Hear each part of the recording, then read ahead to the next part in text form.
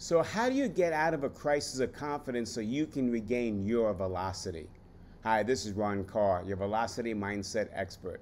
We all get into moments where we have a crisis of confidence. We may have lost a big deal, or we may have had a problem with an employee who left.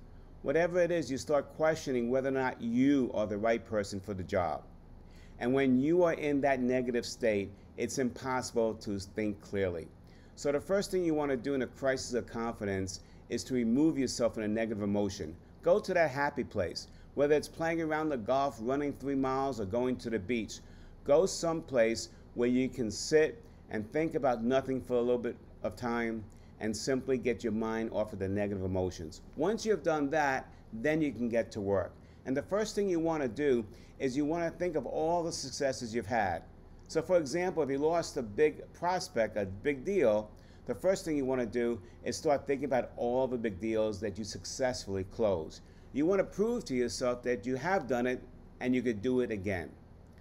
Once you have that in your mind and you got rid of most of the negative emotion, you can now revisit the issue that led to your crisis of confidence with clear thinking.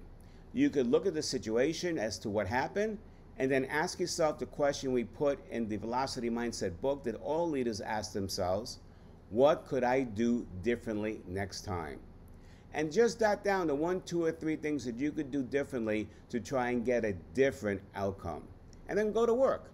And amazingly, you'll see yourself getting a little pep in your stride again.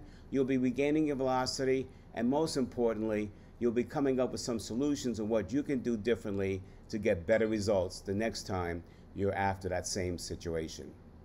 So a crisis of confidence, it's simply a cortisol bath. The longer you stay in it, the worse it is for you.